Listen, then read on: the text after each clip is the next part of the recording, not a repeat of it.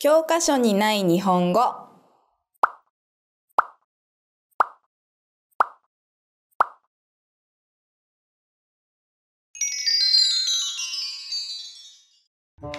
見て見て。何？ N1 合格しちゃった。なんだ、そんなことか。そんなことって何？すごくない？いや、そんなにすごいことではないでしょ。すごいじゃん。N1 だよ。まあまあでしょ、まあまあ。いや、でも一番難しいテストだよ。すごくない？そうだけど、でも N1 合格してる人なんかザラにいるからね。ザラにいるからね。ザラにいるからね。全然すごくない。まあ、それはそうだけど。全然すごくないよ。そんなのザラだよ、ザラ。じゃあ、ゆかちゃんはもちろん合格してるよね。N1 合格なんてざらにいるでしょ。ここにはもちろんいるよね。ごめんなさい、ごめんなさい。私まだ N3 なんです。N1 本当にすごいです。本当に尊敬してます。N1 すごい。すごい。まあまあ、分かればいいけど。羨ましい、すごい。ざら、珍しくないという意味です。そんなことはよくあることだから特別ではない、価値がないと言いたいときに使います。ねえ、だよね。そう。あれ見て。あんたがブサイクだよ。ちょっと。あんたの方がブサイクよ。あんたよりマシだよ。あんたよりマシよ。めっちゃ喧嘩してる。ブサイクだよ。ブスだよ。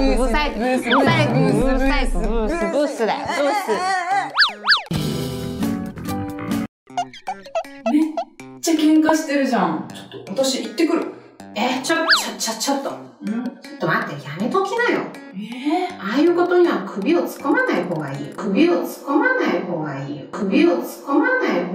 よ。そう？でも大変なことになるよ。やめときなって。そう？ブース。ちょっと待って。私たち二人ともさ、ブスじゃない？そうだね。ブサイクだけどさ、頑張ろうよ。仲良くしようよ。仲良くしようよね。ブサイクでもいいじゃんね。ほらね。本当だね。首を突っ込む。自分に関係がない問題に関わろうとすることです。自分に関係のないことなのに積極的に参加しようとすることで、特に悪い意味でよく使います。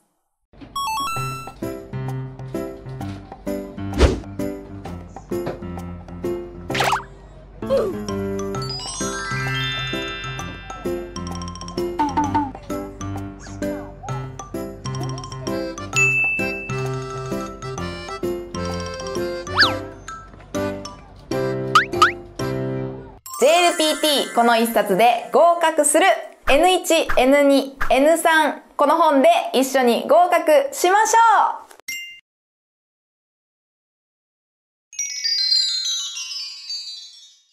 う。はんちゃん。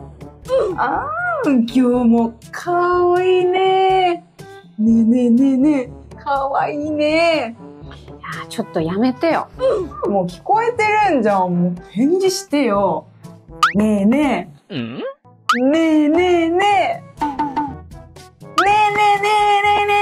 もううるさい。では、怒った顔も。かわいいな。ねえ、今からデートしようよ、デート。公園でさ、お弁当食べてさ、楽しいよ。ねえ、行こうよ。ねえ。なんだ、そっけないな、そっけないな、そっけないな。でも、怒ったはんちゃんもかわいいな。待ってー。そっけない。関心がないことです。笑ったり嬉しそうにすることがなく、人に興味を持っていないような様子を表すときに使う言葉です。おはよう。100万円の森ヴィトンのカバン、かわいいなぁ。いやー、200万円のモリッチのカバンもかわいいなー。お腹すいた。この日本に3つしかないクッキー、美味しそうだなぁ。世界に10個しかないこのクッキーも美味しそうだなぁ。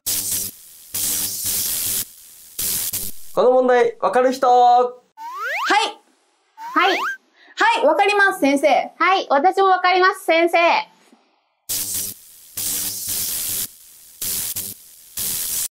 おー、この二人バチバチだ。この二人バチバチだ。この二人バチバチだ。怖い。早く逃げよう。バチバチ。敵を見るときに使う音です。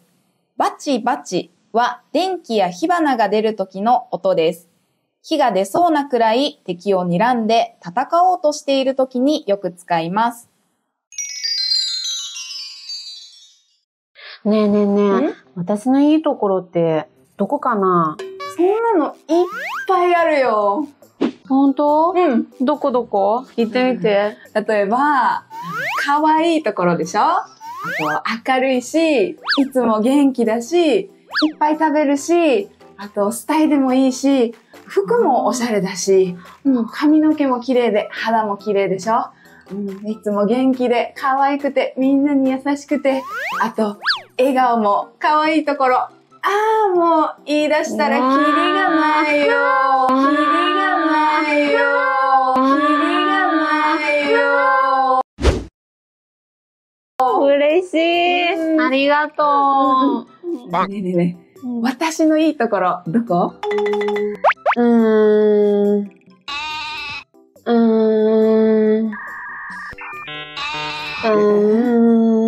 嘘でしょ？ないの？いや、もちろんあるよ。言い出したらキリがないからさ、言わないだけ。絶対嘘じゃん。ないじゃん。キリがない。終わりがないという意味です。キリは区切りや切れ目のことなので、キリがないは止まることがない、限界がないという意味になります。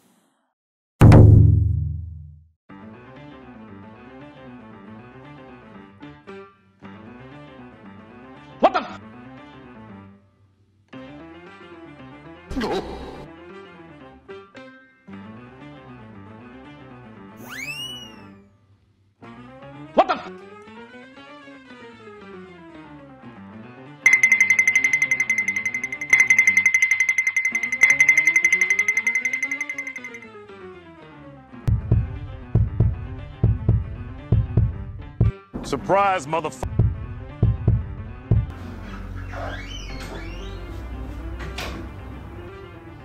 どうぞ。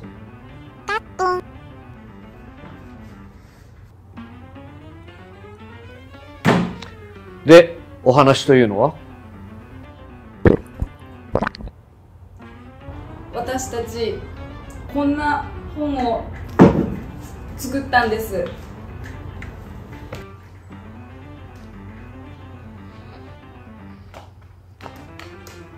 ほう。この本の中に語彙、文法、読解、聴解、全部入ってるんです。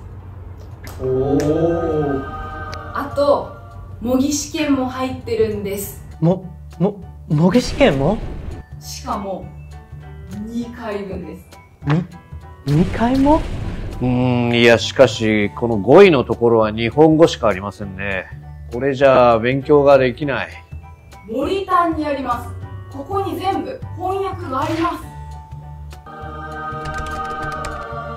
なんだって？こんな本、初めて見ましたよ、坂川さん。日本語能力試験の内容が一冊に全部入ってるなんてすごいですよ、坂川さん。これは素晴らしい本だ。ぜひ、うちで取り扱わせてください。そうでしょうJLPT この一冊で合格する N1、N2、N3、5月23日に発売します。ん。みんな買ってねー。